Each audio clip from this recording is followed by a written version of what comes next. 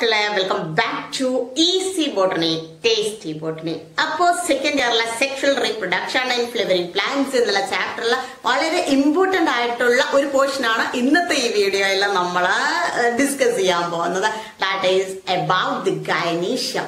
By gynoecium first year the gynoecium is the female reproductive part of the flower.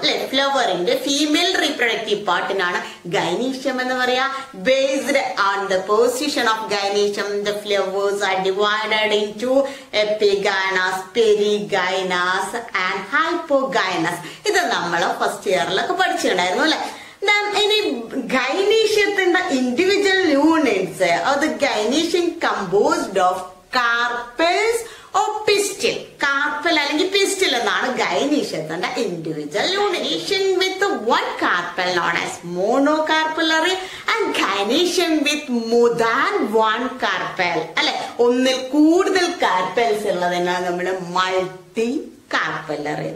But gynoecium with a single carpel known as monocarpellary and gynoecium with a more than one carpel known as what?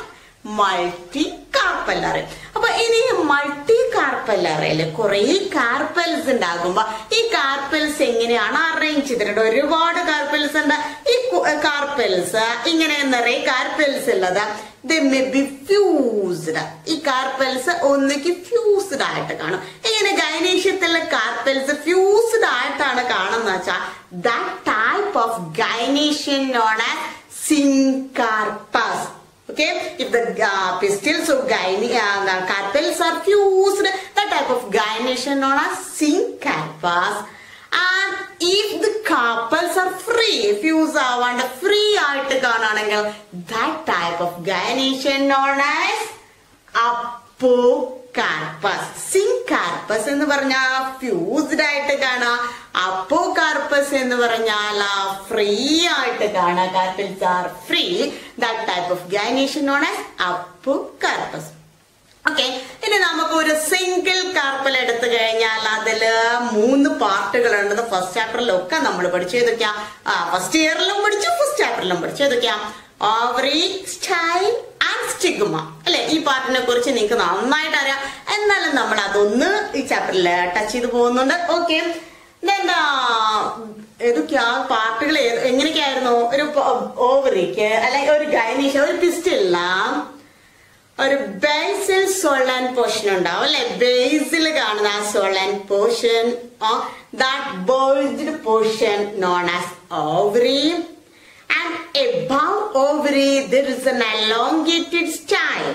Ovary in the mold elongated style and the tip of the style, which is the residue surface for pollen grains. That is the pollen grains landing place tip stigma and the pollen grains. So a pistil contains an ovary, which is the basal bulged portion, and the style, the elongated slender part above the ovary, and stigma, the upper part, serve as launching platform for pollen grains. Pollen grains is stigma. So, inside the ovary, there is an ovarian cavity. This ovarian cavity is a placenta. This placenta in the mold ovules attached to the that's a flower type arrangement. First year arrangement of ovules within the ovary known as what? Arrangement of ovules within the ovary known as placentation. Placentation is marginal placentation, axial placentation, parietal placentation, then free central placentation and basal placentation. This is our first year. This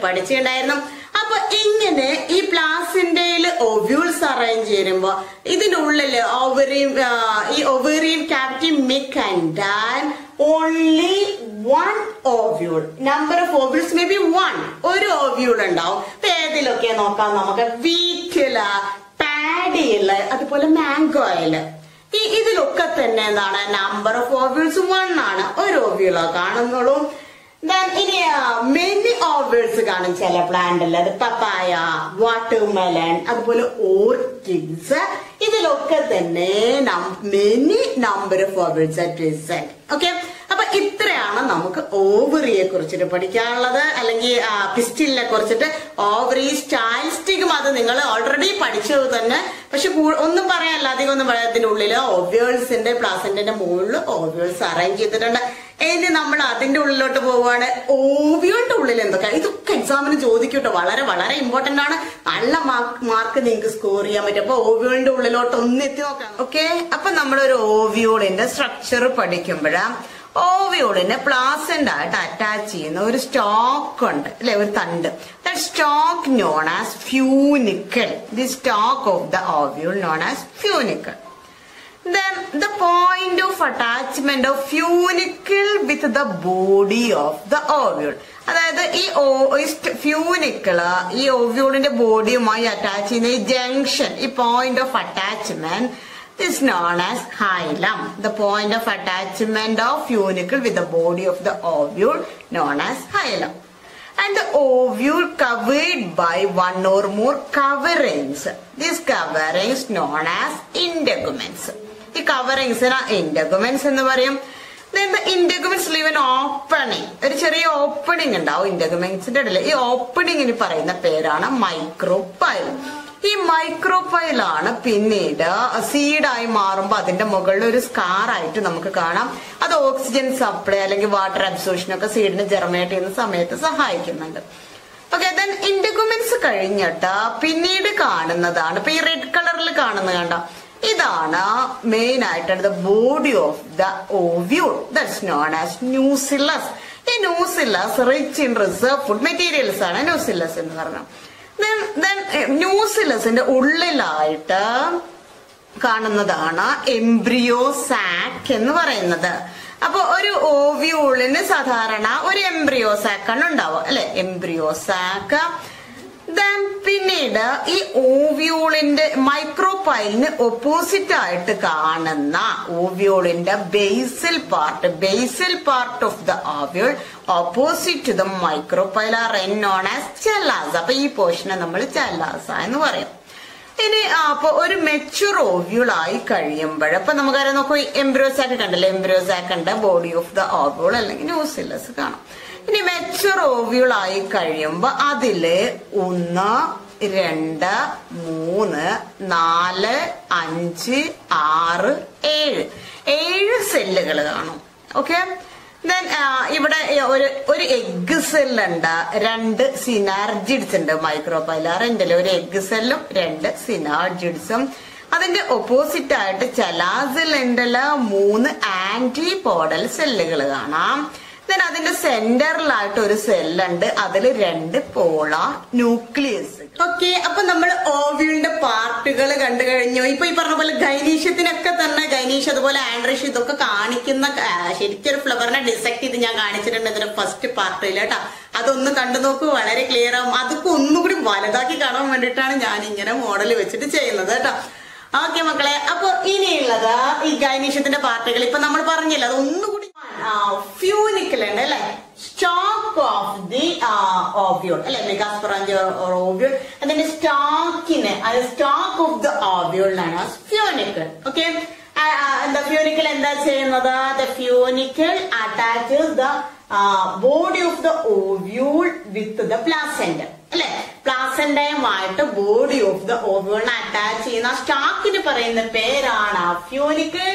And the point of attachment of funicle with the body of the ovule or the junction അതിന് പറയുന്ന പേരാണ് hilum, അല്ലെ? Funicle stalk, അതിന്റെ point of attachment of funicle with the body of the ovule known as hilum. And the main body of the ovule known as nucellus, അല്ലെ? അതിലെ reserve food materials ഒക്കെയുള്ള സെല്ലുകൾ കൂടി ചേർന്നാണ് അതിന്റെ ബോഡി എന്ന് പറയുന്നത്. The nucellus covered by the coverings one or more integuments, that is the protective covering of the Nucellus. അല്ലെ, Nucellus-നെ കവർ ചെയ്യുന്ന പ്രൊട്ടക്റ്റീവ് കവറിങ്സിന് നമ്മൾ Integuments എന്ന് പറയാം. These Integuments live in opening known as what? Known as what? Micropyle. The Integuments live in opening known as micropyle എന്നാണ് പറയാ. Then പിന്നീട് ഈ ന്യൂസില്ലസിന്റെ ഉള്ളിൽ it contains the embryo sac. അല്ലെ, a single embryo sac ഇതിന്റെ ഉള്ളിൽ കാണും. And then the portion or the basal portion of the ovary opposite to the micropylar end known as chalaza. Micropylar endന് opposite ആയിട്ട് കാണുന്ന ഈ basal പാർട്ടിന് പറയുന്ന പേരാണ് ചലാസ. അപ്പൊ ഇപ്പൊ നമ്മൾ ഈ എംബ്രിയോസ് ആയിട്ട് പറഞ്ഞപ്പോ ഉള്ളിലേക്ക് ഇങ്ങനെ കടന്നുകൊണ്ടിരിക്കുകയാണ്. ആദ്യം നമ്മള് ഗൈനീഷ്യം എടുത്തു, അതിന്റെ ഉള്ളില് സിംഗിൾ കാർപ്പലിന്റെ ഉള്ളിലോട്ട് പോയി. ദെൻ അത് കഴിഞ്ഞ് ഓവ്യൂളിന്റെ ഉള്ളിൽ കയറി എല്ലാം പഠിച്ചു കഴിഞ്ഞു. ദെൻ ഇനി നമുക്ക് അതിന്റെ ഉള്ളിലുള്ള എംബ്രിയോസാക്കിന്റെ ഉള്ളില് എന്തൊക്കെയാ സംഭവിക്കുന്നത് നോക്കാം. ഈ എംബ്രിയോസാക്കിന്റെ ഉള്ളില് മെഗാസ്പോസ് പ്രൊഡ്യൂസ് ചെയ്യണം, അല്ല ഫെർട്ടിലൈസേഷൻ നടക്കണമെങ്കിൽ. So next we have to study about the process of formation of megaspores from the megaspore mother cell. ഒരു പ്ലാന്റിന്റെ ഒരു ഓവറിന്റെ ഉള്ളിൽ എംബ്രിയോസാക്കിന്റെ ഉള്ളിലുള്ള മെഗാസ്പോർ മദർ സെല്ലാണ് മെഗാസ്പോസ് എങ്ങനെ ഉണ്ടാകുന്നതാണ് പഠിക്കാൻ പോകുന്ന. That process known as megasporogenesis. So megasporogenesis is the process of formation of megaspores from megaspore mother cell. So എവിടെയാണ് ഈ മെഗാസ്പോർ മദർ സെൽ ഉണ്ടാകുന്നത് നോക്കാം. That's a cell present a single megaspore mother cell present at the micropylar end. Micropylar എൻഡിലുള്ള ഒരു single megaspore mother സെല്ലിനാണ് ഇവിടെ division നടക്കുന്നത്. So this megaspore mother സെല്ലിന്റെ പ്ലോയിഡ് എന്താന്ന് ചോദിച്ചാൽ നമുക്ക്, ഞാൻ കഴിഞ്ഞതിലും പറഞ്ഞു പ്ലോയിഡുകൾ ചോദിക്കാറുണ്ട്. മൈക്രോസ്പോർ മദർ സെല്ലിന്റെ പ്ലോയിഡ് എന്താണ്? ഡിപ്ലോയിഡ് ആണ് അല്ലെ. ഇവിടെ മെഗാസ്പോർ മദർ സെൽ, അതായത് megaspore mother cell, A single megaspore mother cell undergoes meiosis. The single megaspore mother cell undergoes meiosis and produces 4 haploid megaspores. ഇതിൽ നിന്ന് 4 ഹാപ്ലോയിഡ് ആയിട്ടുള്ള N ക്രോമസോം നമ്പറുള്ള മെഗാസ്പോർസ് ഉണ്ടാകുന്നു. അപ്പൊ സാധാരണ സംഭവിക്കുന്ന മെയോസിസ് നടന്നു കഴിഞ്ഞാൽ ഒരു ഡിപ്ലോയിഡ് ആയിട്ടുള്ള സെല്ലിൽ നിന്ന് 4 ഹാപ്ലോയിഡ് ആയിട്ടുള്ള സെല്ലുകൾ പ്രൊഡ്യൂസ് ചെയ്യും. So in megasporogenesis a single megaspore mother cell at the micropylar end undergoes meiosis and produces 4 haploid megaspores of this. ഇനിയാണ് ടെസ്റ്റ് നടക്കുന്നത്. ഇപ്പൊ സാധാരണ എന്താണ്, ഈ 4 ഹാപ്ലോയിഡ് മെഗാസ്പോർസ് ഉണ്ടെങ്കിൽ ആ 4 ഇങ്ങനെ ഡിവൈഡ് ചെയ്തിട്ട് ഇങ്ങനെ പോവാ ചെയ്യാ. അതിന് പകരം 1 മെഗാസ്പോർ become functional. അതിൽ ഒറ്റ എണ്ണം മാത്രമേ ഫങ്ഷണൽ ആയി മാറുള്ളൂ.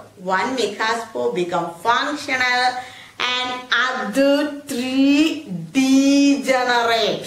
Okay, ഒന്ന് ഫങ്ഷണൽ ആകും, മറ്റു 3 ഡീജനറേറ്റ് ആകും. അപ്പൊ ഇനി ഫങ്ഷണൽ ആയ മെഗാസ്പോർ മദർ സെല്ലിന് എന്ത് സംഭവിക്കുന്നു നോക്കാം. The functional megaspore mother cell was the ploidy of a functional megaspore. Megaspore mother cell അല്ല കേട്ടോ. functional megaspore undergoes mitosis. അല്ലെ, മൈറ്റോസിസ് നടക്കുന്നു. ഹാപ്ലോയിഡ് ആണ് മെഗാസ്പോർ. മെഗാസ്പോറിന് മൈറ്റോസിസ് നടക്കുന്നു. and it divides into 2 cells. അല്ലെ, ആദ്യം മൈറ്റോസിസ് നടന്നിട്ട് 2 സെല്ലുകളായിട്ട് മാറുന്നു. അല്ലെ, 2 ന്യൂക്ലിയസുകൾ 2 എണ്ണം പ്രൊഡ്യൂസ് ചെയ്യുന്നു. രണ്ടും ഓപ്പോസിറ്റ് സൈഡിലോട്ട് മൂവ് ചെയ്യുന്നു. Then again പിന്നെ മൈറ്റോസിസ് നടക്കും. Then it produces 4 nuclei and പിന്നീട് എന്ത് ചെയ്യണം, ഈ 4 ഡിവൈഡ് ചെയ്തിട്ട് പിന്നീട് 8 ന്യൂക്ലിയസുകൾ പ്രൊഡ്യൂസ് ചെയ്യുന്നു.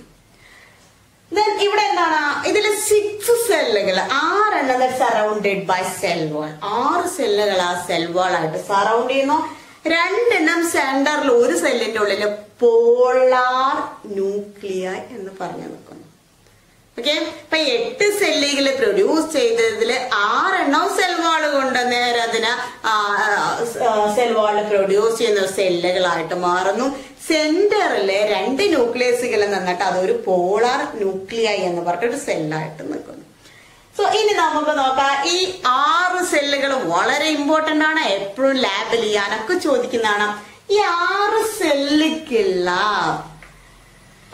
ഇവിടെ മൈക്രോപൈലാർ എൻഡില് 3 സെല്ലുകൾ നിൽക്കും The 3 cells are located at the micropylar and that group consists of a single egg. നോക്കാം നമുക്ക് ഇവിടെ ഒരു എഗ് ഉണ്ടാവും ഒരു എഗ് സെൽ ഉണ്ടാവും അതിന്റെ ചുറ്റും 2 synergids ഉണ്ടാവും So the micropylar region contains 3 cells, 1 egg cell and 2 synergids. അങ്ങനെ 2 സെല്ലുകൾ കാണാം ഇവിടെ ഈ സിനർജിഡ്സിന് ഒരു പ്രത്യേകതയുണ്ട് അതിന്റെ മുകളിൽ ഫിലിഫോം അപ്പാരറ്റസ് എന്ന് പറഞ്ഞിട്ട് ഒരു സ്പെഷ്യൽ സെല്ലുലാർ തിക്കനിങ് കാണാം എന്തിനു വേണ്ടിയിട്ടാച്ചാൽ ഈ മെയിൽ ഗ്യാമറ്റുകൾ വരുമ്പോൾ അവയെ ഡയറക്റ്റ് അവ ഗൈഡ് ചെയ്യാൻ വേണ്ടിട്ട് ഇങ്ങോട്ട് സിനർജിഡ്സിലോട്ട് ഗൈഡ് ചെയ്യാൻ വേണ്ടിട്ട് ഒരു സെല്ലുലാർ തിക്കനിങ് കാണും അത് എപ്പോഴും നീറ്റിനൊക്കെ ചോദിക്കാറുള്ള ഒരു ക്വസ്റ്റ്യൻ ആണ് അതിൽ പറയുന്ന പേരാണ് ഫിലിഫോം അപ്പാരറ്റസ് അപ്പൊ Micropylar endil it contains an egg cell and 2 synergids. And opposite to the micropylar end, at the Chalaza pore, it contains 3 cells. ഈ Chalaza endil കാണുന്ന ഈ സെല്ലുകൾക്ക് പറയുന്ന പേരാണ് ആന്റിപോഡൽസ് എന്നാണ് പറയാ ആന്റിപോഡൽസ് എന്ന് പറയും ആന്റിപോഡൽസ് ഓക്കെ അപ്പൊ ഈ സെല്ലുകളെ നമുക്ക് ആന്റിപോഡൽസ് എന്ന് പറയാം okay ആന്റിപോഡൽസ് at the ചലാസിൽ and so embryo sac or mature embryo sac is 7-celled and 8 nuclei അപ്പൊ ഏതൊക്കെയാ 7 സെല്ലുകള് 3 ഒരു എഗ് അപ്പാരറ്റസ് എഗ്ഗും 2 സിനാർജിഡ്സും കൂടിയ എഗ് അപ്പാരറ്റസ് 3 ഓക്കെ Then പിന്നീട് ചലാസിൽ എൻഡില് 3 ആന്റിപോഡൽ സെൽസ് 6 പിന്നീട് അപ്പൊ എന്തായി പിന്നെ പോളാർ ന്യൂക്ലിയസ് 2ഉം ഇരിക്കുന്ന ഒരു സെല്ല് അപ്പൊ എത്ര സെല്ലായി മൊത്തം 7 സെല്ലാണുള്ളത് പക്ഷേ എത്ര ന്യൂക്ലിയസ് ഉണ്ടായിട്ട് കണ്ടെയ്ൻസ് 8 ന്യൂക്ലിയായി കാരണം എന്താന്ന് വെച്ചാൽ 2 പോളാർ ന്യൂക്ലിയൈ പ്രസന്റ് ആണ് അപ്പൊ ഇത്രയൊക്കെയാണ് ഒന്നുകൂടി ക്ലിയർ ആയിട്ടുണ്ടാവും തോന്നുന്നു ഓക്കെ അപ്പൊ മക്കളെ ഇത്രയാണ് നമ്മുടെ എംബ്രിയോ സാക്കിനെ കുറിച്ചിട്ട് അല്ലെങ്കിൽ ആ ഗൈനീഷ്യത്തിന്റെ ഉള്ളില് നമുക്ക് എഗ് ഒക്കെ പ്രൊഡ്യൂസ് ചെയ്തിട്ടുണ്ട് ഓക്കെ ഇനി നമുക്ക് പോളിൻ ഗ്രെയിൻസ് വന്നിട്ട് ഈ എഗ്ഗിലോട്ട് എത്തണം that process known as pollination ഒക്കെ നമ്മൾ പഠിച്ചിട്ടുണ്ട് ഇനി നമുക്ക് അതാണ് പഠിക്കാനുള്ളത് അപ്പൊ മക്കളെ എല്ലാരും നല്ല കുട്ടികളായിട്ടിരിക്കുക സന്തോഷമായിട്ടിരിക്കുക പിന്നെ ചാനൽ സബ്സ്ക്രൈബ് ചെയ്യാതെയാണ് നിങ്ങൾ വീഡിയോസ് കാണുന്ന വെച്ചാൽ കണ്ടോളൂ പക്ഷെ സബ്സ്ക്രൈബ് ചെയ്യാം ആൻഡ് ദെൻ നിങ്ങളുടെ ഫ്രണ്ട്സിന് ഷെയർ ചെയ്യാം മാക്സിമം എല്ലാവരിലും എത്തിക്കുക കാരണം എന്താന്ന് വെച്ചാൽ കുറച്ച് നിങ്ങൾക്ക് മനസ്സിലാവുന്നുണ്ട് അല്ലെങ്കിൽ കുറച്ച്